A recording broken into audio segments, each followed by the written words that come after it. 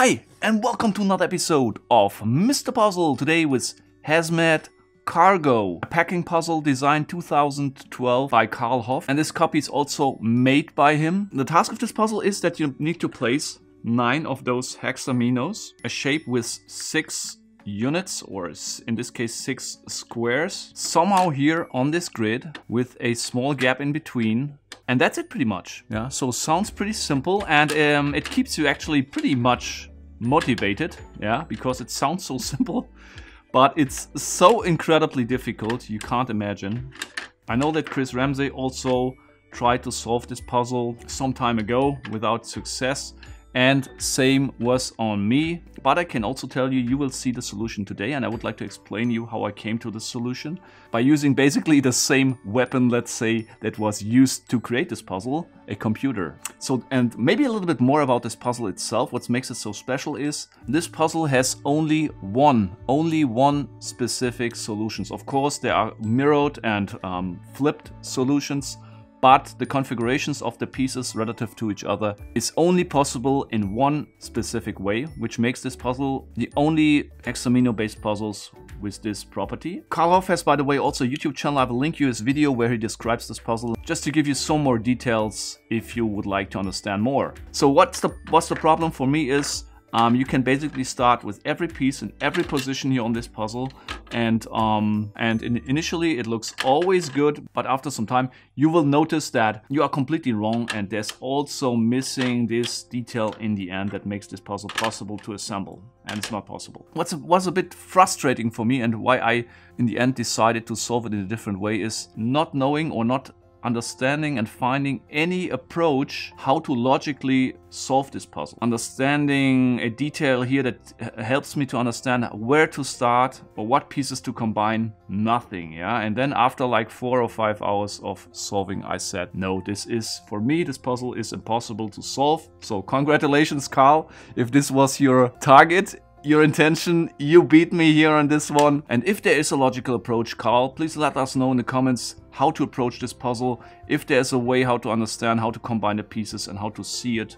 For me, as I said, it was impossible. But how did I find a solution in the end? And I will show you the solution, of course, later. But first, let me explain you a bit how I found it. So everyone who is a bit familiar with puzzling, especially burr puzzles or interlocking puzzles, knows the software Burr Tools. A very powerful software created by Andreas Röver to calculate and visualize the assembly and disassembly process of burrs. So basically a puzzle like this, or a interlocking puzzle, a complex interlocking puzzle like this. And I get a lot of times below my videos a comment, impressive how you disassemble it or reassembled it. And I can tell you on all my previous videos, I never used Burr Tools to solve any of those puzzles. But it's even more impressive how someone could come up with such a complex design.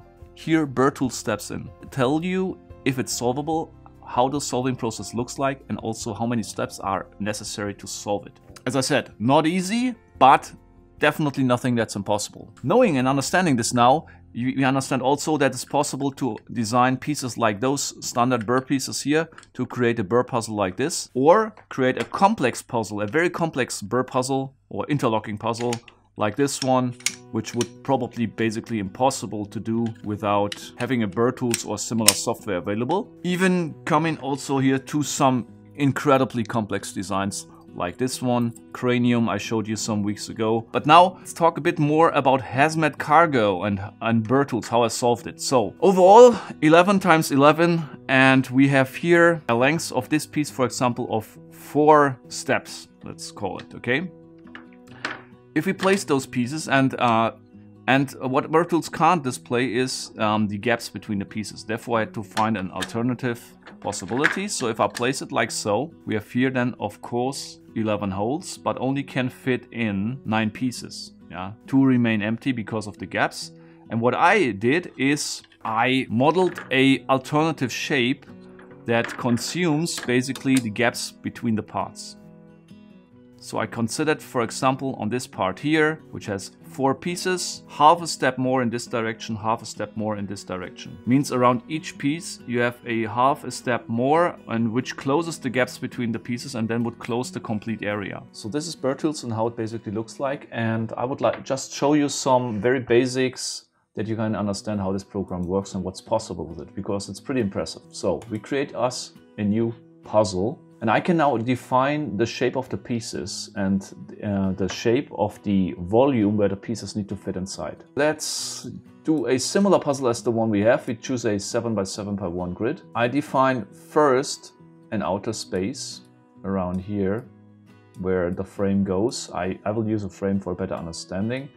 And then I define an inner space or volume that can be variable in case some of the areas are not filled. Now I will create some shapes or some pieces that will go in the puzzle. So I will create a piece like down here from this type of parts, solid pieces.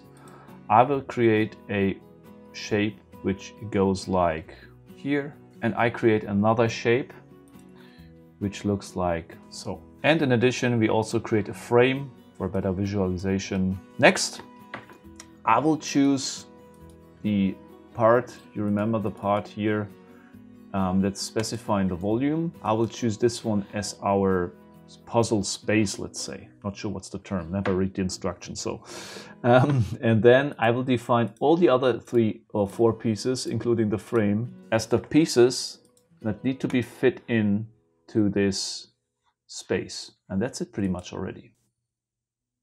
If you solve it, it takes about a second. It found 6 solutions and 6 assemblies. We excluded mirrored solutions and so on.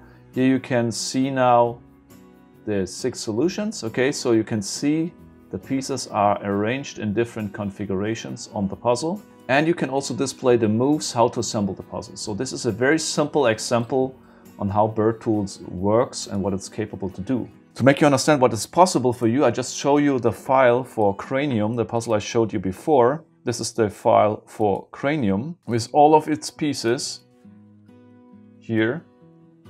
The space where they need to fit inside, and the solver, and this is already done. It took here 4.8 hours to calculate all these pieces. There's only 1 solution and 116 steps to assemble this puzzle. And if I move along here, you can see that this software is now showing us the specific step-by-step solution, how to move each single piece to assemble the puzzle or disassemble the puzzle as you like, just based on the shape of the puzzle, where the pieces need to fit inside, and the shape of the single pieces. If there's no solution, of course, it results in an error, so it needs to be designed in the right way. But you can see here also it considers sub-assemblies to be assembled, and then those sub-assemblies are connected and assembled to the overall skull-shaped cranium puzzle. Very impressive, very cool software and very handy. And without this software, probably the burr, especially the burr and interlocking puzzles we have or seeing today, would definitely be not developed that far as they currently are. So these here are basically the first 2 steps, and then the third one to take it out, and then I can move the next 2 pieces. And now we can see that the solution here of the physical puzzle is exactly the same as the first steps here shown in Bertools. We need to push this one up, this one out, and then we can slide those out. Exactly the same as it was calculated before. Hazmat Cargo, here it is. Okay, so this is the board, let's say, the 11x11 board. And why so many pieces? Well, I can explain you based on the parts. So 1 square on the part, and you have 6 of them of each part, represents here 4 voxels. So 1 piece, another piece, another piece, another one, another one, another one. And then for the space that's going in between of the parts, the gap, I added another voxel line here around, and then it results in this shape. So the 11x11 grid turns then in a 26x26 grid, because 11x11 times 2 make it 22x22. I also added a frame for a better visualization. Then it's 24x24 plus half a piece here and half a piece here on each side, making it 26x 26. So here we have our single pieces. All the single pieces, they look slightly different, as I said, because I added this line around. Otherwise, they're exactly the same shape. So, and then I run the calculation, and this is basically the result here of the calculation. Took 1.4 days, which is quite short if you consider that initially it said 317 years to calculate, but after like 12, 13 hours, it went down to a few days. And then in the end, it were only 1.4 days the computer was running and calculating the result of this puzzle. It found one solution, surprise, surprise. So as announced, this puzzle has only one solution. Just to confirm this again. And this is how the solution looks like in the end. Okay, so this is the frame that goes around for better visualization. And then the pieces need to be arranged in this way to solve the puzzle. This was at least what Bertoo's tools told me how the solution looks like. So, assuming that we have the correct geometry modeled into Bertools and calculated it correctly, we now should be able to transfer our solution to the real puzzle. So let's just double check by putting it in piece by piece. First piece goes here, the second piece over here, third piece like here, fourth piece,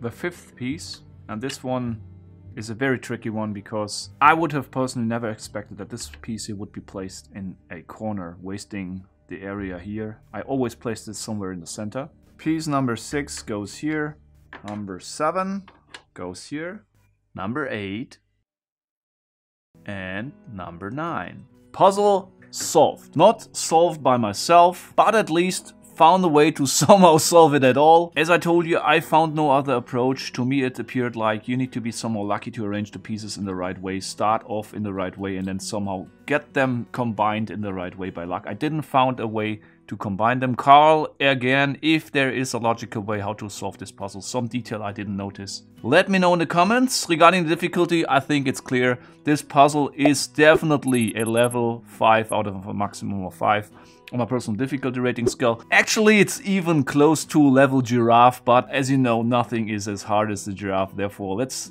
place it one level below, somewhere in between 5 and giraffe, if you know what I'm talking about. Thank you also, Carl, for building this puzzle, sending it over and letting me try it. Very interesting puzzle, definitely, but just too difficult. But I'm pretty sure this was intended. Yeah, and that's it about today. If you like what you have seen in this episode, hit the like button, of course. Comment below if you have any questions. Carl, I'm sure, is also up for responding to your questions about this puzzle. That's it for today, and until next time, keep on puzzling!